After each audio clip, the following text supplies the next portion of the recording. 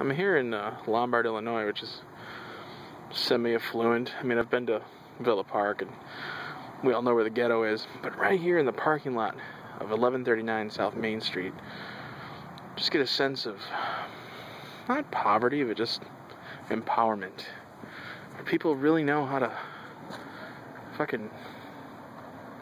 make money. And that'd be the people in the parking lot.